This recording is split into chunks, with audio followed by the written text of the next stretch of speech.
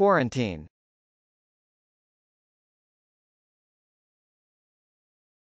Quarantine.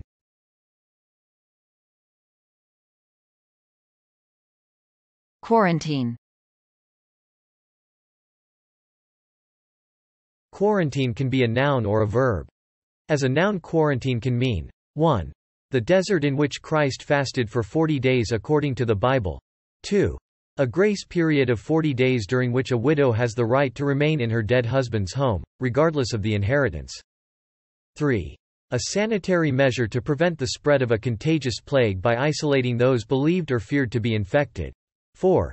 Such official detention of a ship at or off port due to suspicion that it may be carrying a contagious disease aboard. 5. A certain place for isolating persons suspected of suffering from a contagious disease. 6. A certain period of time during which a person is isolated to determine whether they've been infected with a contagious disease. 7.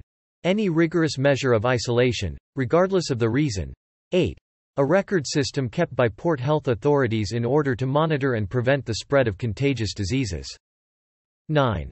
A place where email messages or other files which are suspected of harboring a computer virus are stored.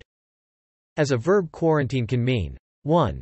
To retain in obligatory isolation or separation, as a sanitary measure to prevent the spread of contagious disease.